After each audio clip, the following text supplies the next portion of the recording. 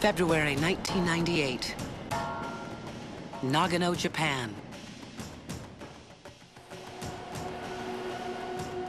The competitors and spectators arrive, and the world's biggest sporting event is about to begin.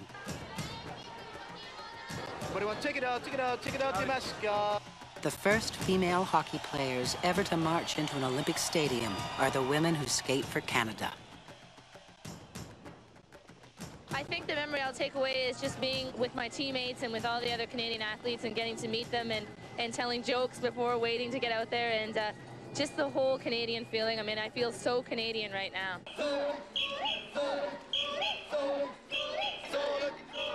Well, the trip itself has been unbelievable. When we left Toronto, I didn't know what to expect. Nice to meet you. And to know that it's the home of my in-laws, they're so friendly, they're so open. And I guess the fact that Vicky is in the Olympics makes it even more special for the family. Stealing time away from her team, Vicky Sunohara is given a hero's welcome by her father's relatives in Japan. Bye. Oh!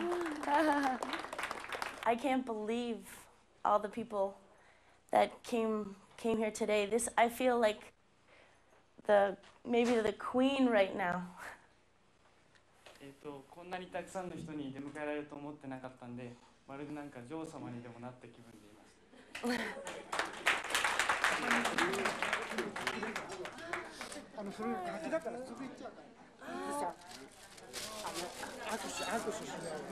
Arigato. Arigato. Oh, Munami? Sunohara? Oh, hi. Oh, nice to meet you. No, thank you. Thank you very much. Arigato. Thank you. That's my father. That's my mother and father. Yeah. I've seen that picture before. That's their wedding picture.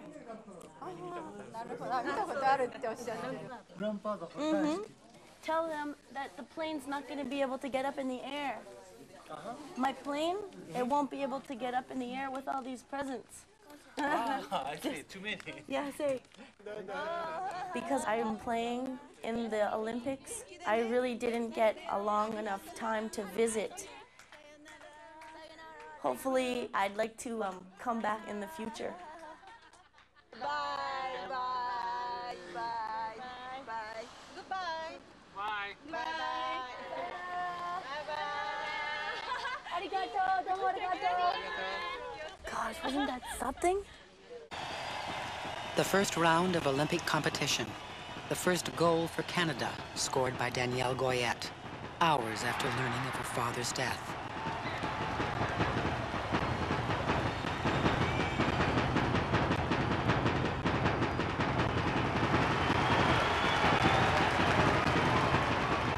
The Americans stormed through their games, beating all comers.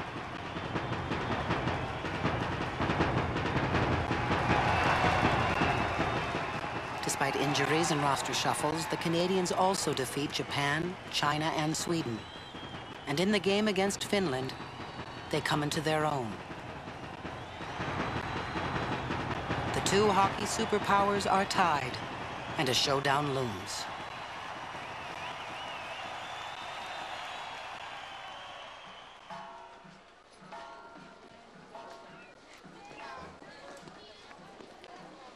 Look at the pattern over the door. We haven't seen a lot of Cassie because there's tight security for them. We were blessed to get a chance to go to Athletes Village under special appointments. They have everything they could possibly want there. It's all in one building, so the athletes aren't hurting any. I think the girls are very tense in many ways. They can't wait to that final day. In general, I think they're doing pretty good. Manon Rhéaume, perhaps the player most used to public scrutiny, is handling the pressure well. For a brief hour or so, she shows her family around the Olympic Village. Until their last game is played, curfew will be strict. The media kept at bay, and the Olympic Village and venues the only world the players know.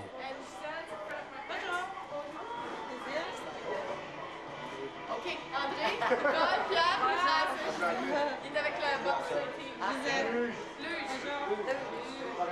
On sait tous que tu le faisais artistique.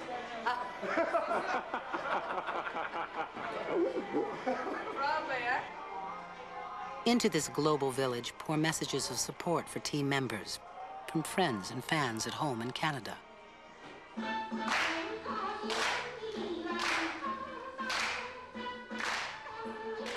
For the families who have managed to come to Nagano, the Japanese Hockey Association has arranged billeting and a range of cultural activities. Hayley Wickenheiser's parents are being taken by their hosts to an ancient Shinto shrine as they wait for their daughter's next game.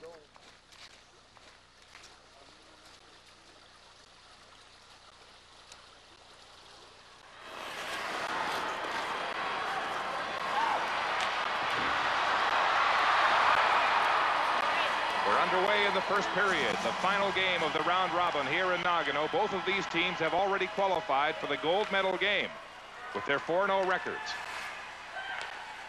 This one is all about psychological advantage going into the championship. Remember, Canada already short by 2 players tonight. The Americans running 4 full lines.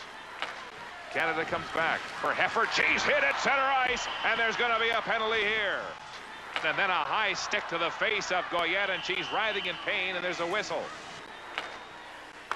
Hefford takes it off the stick of Angela Ruggiero. She's knocked into the boards, and there's going to be a penalty here, and Hefford is hurt. See Shannon Miller looking over at Ben Smith, and I thought that both teams would play this way. It is Team USA who has had the most of these big hits. They're a little cheap. Here's Brisson winding up. Shot scores! The Costa couldn't see it.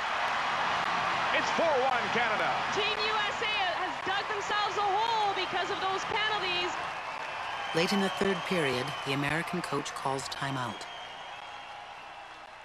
Canada's best shooters have survived the U.S. hits to score. But when play resumes, America leads a charge that leaves Canada reeling. Tries to center in front, shot by King, saved, another shot, scores! Another chance, same play, scores! 5 with a shot, rebound, Schmigdahl scores! Shot, it's loose, it's in! As the horn sounds to end the game, 6 straight unanswered goals by the U.S. as they come back from a 4-1 deficit to beat Canada 7-4. Bad blood between these teams is made worse by an insult hurled at Canada's top scorer. Unfortunately, one of their players said something to one of our players, to Danielle Goyette, about her father, and then laughed in her face, and it made Danielle Goyette start crying. And then she skated off the ice. And so I have a lot of respect for Cammy Donato, that's their captain. And I just felt she needed to know that that happened, and nobody minds losing hockey games, but I think that's uncalled for, and I'm sure that she'll handle it within her team. We're in Wickenheiser's camp. Oh, nice to see you. What a great player. We met Ron the other night, and he said we had to meet you.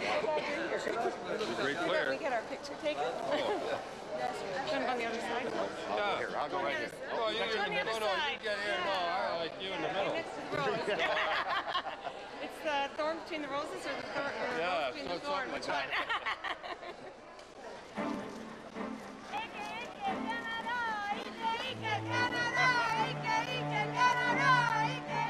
We're here at the Big Hat, and this is where we're hoping to get right from the start.